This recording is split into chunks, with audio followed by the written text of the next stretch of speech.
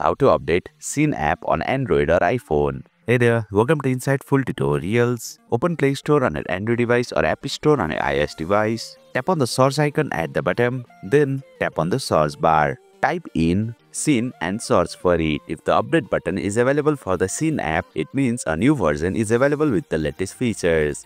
However, if you are already using the latest version, then you will see the open button instead. To update the Shein app, simply tap the update button. The update process will begin and the Shein app will start updating on your device. Please note that the installation may take some time depending on the update size and your internet speed. So please be patient. Once the update is complete, you will see the open button. Simply tap on it to launch the updated app, and there you have it. You have successfully updated the Shein app on a mobile device. That's it for today's video. If you found this video insightful, please don't forget to hit the like button and make sure to subscribe to our channel for more insightful tutorials.